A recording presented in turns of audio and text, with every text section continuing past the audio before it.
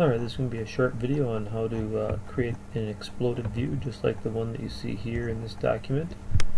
This one happens to be specific to the Arbor Press, but really the basics will apply to any type of exploded drawing that you're going to be doing. So as you know by now that anything that we do in a document file, these views are base views that are really just looking at another file. And in this case, this exploded view is stemming from a presentation file or a .ipn file, and here it is where you can see in this case the Arbor Press has been pulled apart to the separation that we're looking for to show all the relationships of the parts going together. So in order to do that, or to recreate this one right here, we're going to start a new file. I'm going to assume at this point that you had created your assembly view, and so we're going to go to new file, and we're looking for right down here a standard IPN file. Notice right there I have templates is my main selection, standard IPN, and I'll just double click that to go ahead and start it. So on the ribbon, we're used to working left to right here. First tab, left to right, create a view. So we're going to single click on that, and we're going to browse to the assembly that you've created. In this case it's the Arbor Press. And we're going to leave the explosion method set to manual and click OK.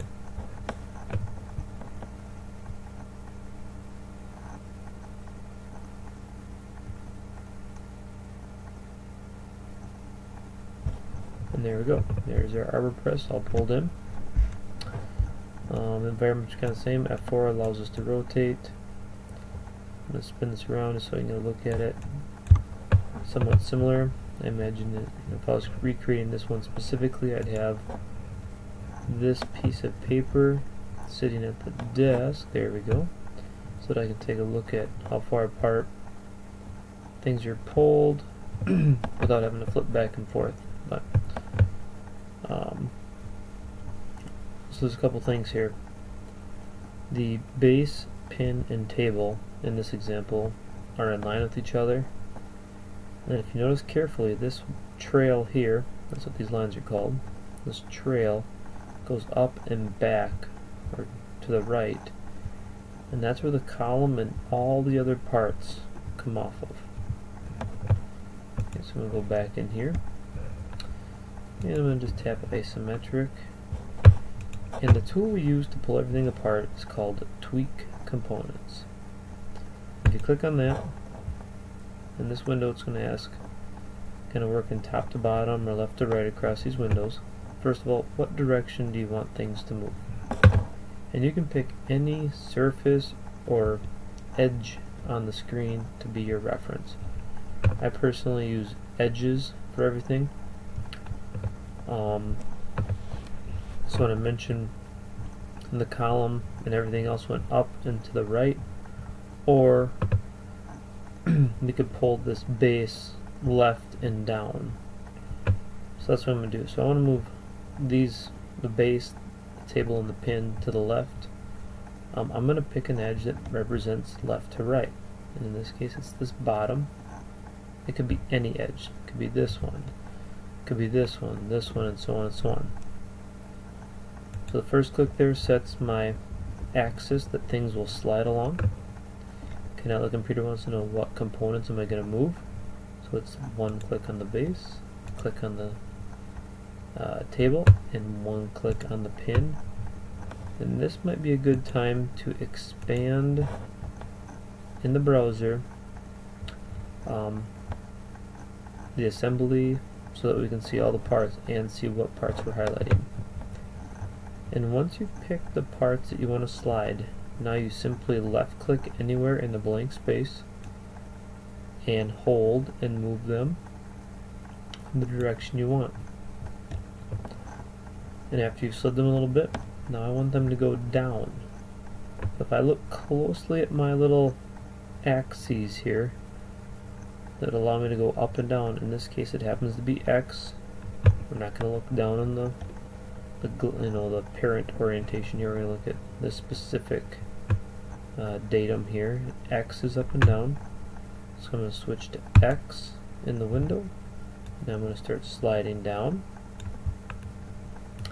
And I'm going to glance back to see the order again. Goes table, pin, base. So I'm going to assume I have the table about where I want it. I'm going to hold the shift button, click on the table to deselect it, left click the blank space to slide down a little bit more. And you can kind of see I get a nice little gap there. Press shift to deselect the pin and drag the base down a little bit more again. And there we go. Close. And I've just started pulling this thing apart. Let's look back at our drawing. I've got a few things we could do here next, but I think I'm going to jump right into this gear, excuse me, gear, sleeve, handle, and the two ball ends. So we're going to go back into tweak components. The direction is going to be, kind of this side-to-side motion on the screen. So I'm going to pick any edge. And it could be axes actually. But if I go right around here, this is one time I can actually use these tangent edges for something. And in this case, it's saying it's Z, so it doesn't really matter to me as long as it's highlighting the line that represents what I'm going to slide along. And I want to move the sleeve, hold the shift key, zoom in, get the gear. This is, every time I click right now I'm holding shift because I'm trying to move these all as a group. So what I did, there's a pick the handle, this ball end, and this ball end. You can see everything highlighted over in the browser. Once I have what I want selected, I left click hold, pull out, and about there. While holding the shift key, I'm going to click on the gear to deselect it. I'm going to grab and pull these out some more. And close, because there's no other movement in this direction right now. And go right back into tweak. That time I wasn't able to just switch the axes because this just didn't happen to fall on the X, Y, or the other two that I was looking for. So I'm going to go back in here, direction, pick the handle. It gives me the center line reference. You can see it right up in there. And in this case, I'm going to shift click on it, on this, move those two up a little bit, shift click on that to deselect the handle, and then move that ball a little bit more, and then shift deselect that ball, then click on that one. Oh, and here, I'm kind of glad this happened because this is a common mistake of accidentally picking more than what you want. So again, I would try deselecting that, reselecting this ball end, and moving again. If it's just not, the selections aren't working the way you want, just close the tweak, open up a new tweak window again, center line of the handle, this one component, and pull down. Okay, that's the most common problem we see in this IPN files, that just selecting the components you actually want to slide. And this time it's just the one, so I close it. Let's see, let's go back to the document file. And here, let's move around kind of here. We got cover plate and the 4 screws. So I'm going to tweak again. These things are all going to be going back this direction. So this edge right here should work nicely. And if you notice, after you pick your direction, it automatically goes to components. That's why I picked the edge and it automatically picked that plate cover. And then holding shift, I'm going to pick that screw and that screw. We're actually going to F4 rotate here. That way I can shift key, select the other ones. F4 rotate back. Tap the corner of the glass box, zoom in a little bit. And in the blank space, grab when I'm ready to drag. Shift key to deselect the cover. And just drag those screws out a little bit further. Looks good. Close.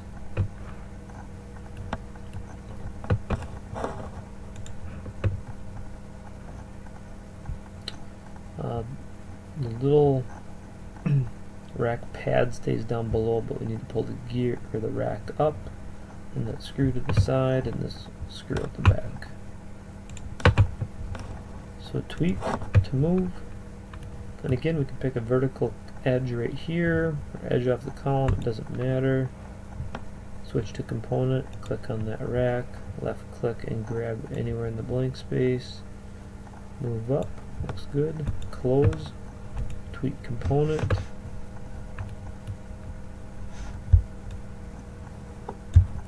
I want this screw to pull out to this direction, so again that tangent edge works nice. That's the component. Let's go back to my isometric view I'm trying to recreate. Left click, hold in the blank space to drag right about there. Close because I'm done working on that part. Tweak component. We're going to be pulling this screw down and to the right, so it's this edge would work. It's that component. I just grab in the blank workspace and pull backwards, and right about to there. So we hit close, and that is how you create an exploded view. So you're just constantly working with this tweak tool. Once it's all pulled apart, there are other tricks you can do with animate. If you want to see it all go back together on its own and some things like that. But that is the basics of an exploded view drawing. I hope that helps.